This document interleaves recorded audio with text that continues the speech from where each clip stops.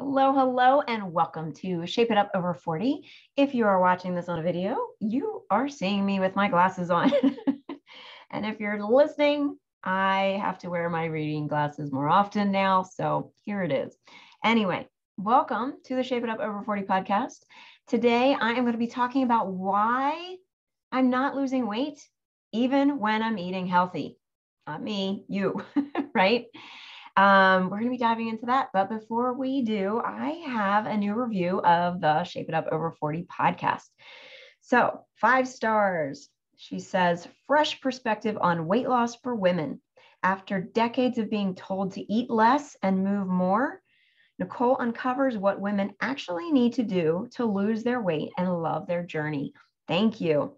And this is coming from, and I'm sorry, I'm probably going to mess up your name, but it's Tanja Shaw. And you're from Canada. Thank you so much for leaving a review. I greatly appreciate any reviews, and I appreciate you taking time out of your day to write a review for the podcast.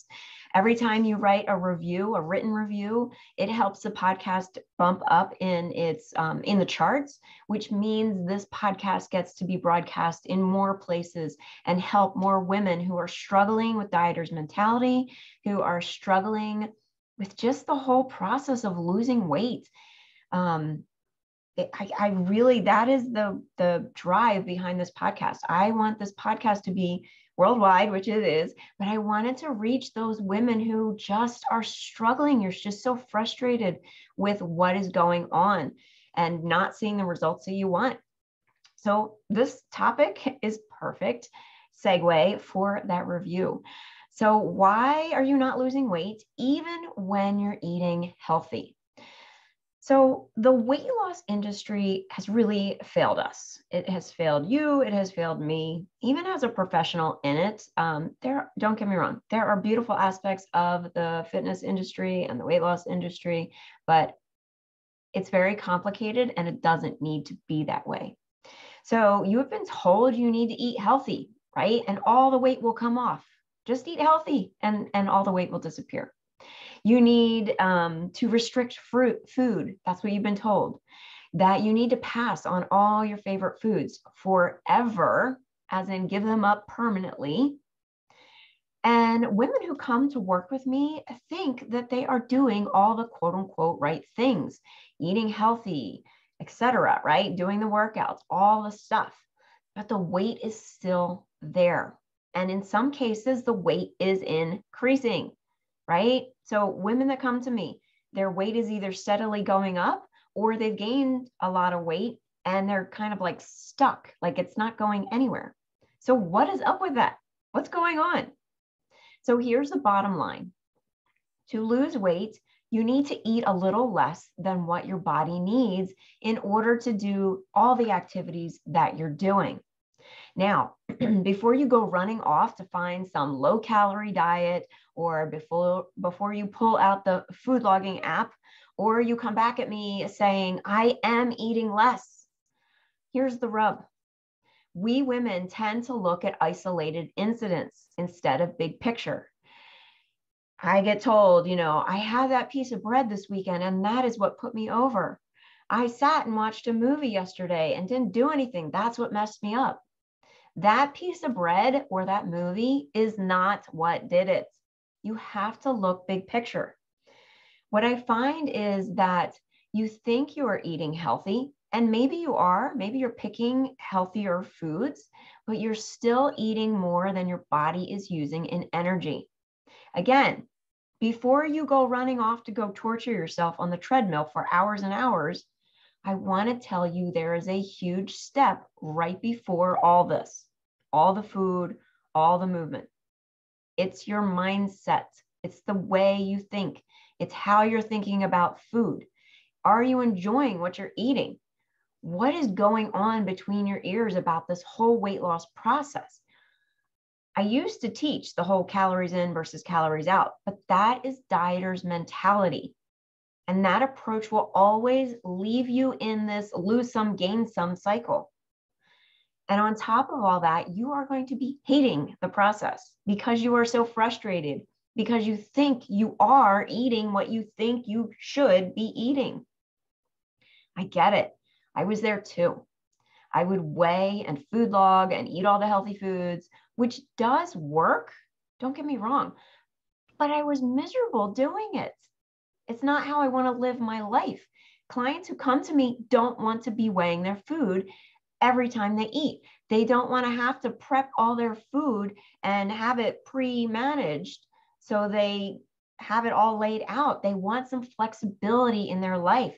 They want to be able to go to a restaurant and choose their food.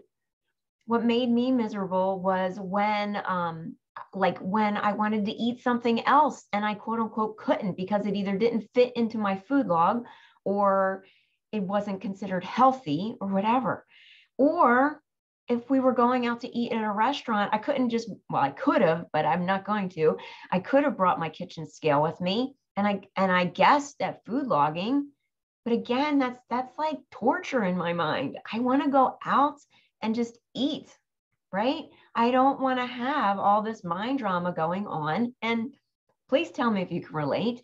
Before you go out to the restaurant, your head is spinning like, oh, I should be looking at the skinny side of the menu, or well, I had this earlier and I shouldn't have this. It's so much mind drama. You don't need the mind drama. I teach my clients, there's a freedom around food of what I teach them. So you can still overeat on healthy foods. Here are the 3 reasons why you aren't losing weight. Number 1, you are not eating for your lifestyle. You need to find a way that fuels your body and you enjoy it. If you are not fueling your body, you're not going to sustain whatever it is you're trying to do, period. Number 2, you're not moving your body in a way that supports how you're fueling your body.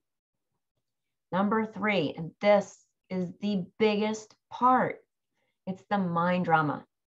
You have so much mind drama about the weight loss process, questioning, second guessing what you're doing. This is where having an expert like myself guiding you is extremely helpful. When I work with clients, we do go into the action steps, right? You get workouts from me. We talk about food. We talk about nutrition. But honestly, we're not talking about food logging or anything like that. I have one rule that I give my clients about food. All the rest is mind drama around food. But we can't touch those action steps until we figure out what it is you're thinking about the food and the exercise and the moving your body and the whole weight loss process. And this is so individualized from client to client, which I find is struggling for this podcast sometimes because I can't give you specifics because everybody is so different. That's why working with me, we get into the specifics. So if you are listening to this podcast and you will get great valuable information that you can use and implement, and you may see some progress, go with it. But if you find that you're stuck, or you're not understanding, or you want something a little bit more customized, you need to come work with me. So because this is so individualized from client to client, that is why I can't tell you like one specific way that you're thinking about your weight loss that is causing you to gain weight. So again, you can take this and run with it, and you can absolutely try to figure it out by yourself. But why would you waste so much more of your time? It's like trying to figure out how to perform surgery on yourself. You wouldn't do that. Even if it was a minor surgery, you wouldn't do that.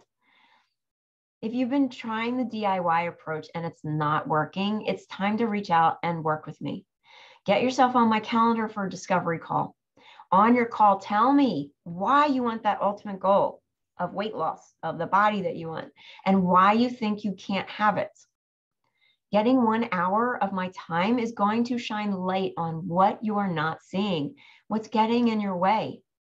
We will talk about working together on the call.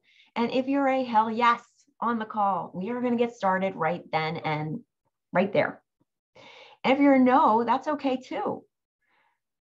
Just understand that what you're saying yes to, if you decide to work with me, is achieving permanent weight loss in a simple and doable manner. versus what you are saying no to, which is continuing to spin in frustration and doubt it will ever happen. And you keep searching and searching for some answer that is hard to find because you're not getting me telling you this is what's going to work for you individually, and repeating the same patterns over and over again. I'm so I'm fired up right now about this because I've been there. I've been in the spin and the frustration and the doubt that it's ever going to happen, and repeating the same pattern over and over again. Like, why do I keep doing this? It doesn't have to be complicated. It doesn't have to be as challenging as you're making it. And I can help you. So if you're interested, book your call at shapeitupfitness.com/call, CALL at the end. And together, let's create the body that you want to live in, the life that you want to have in that body.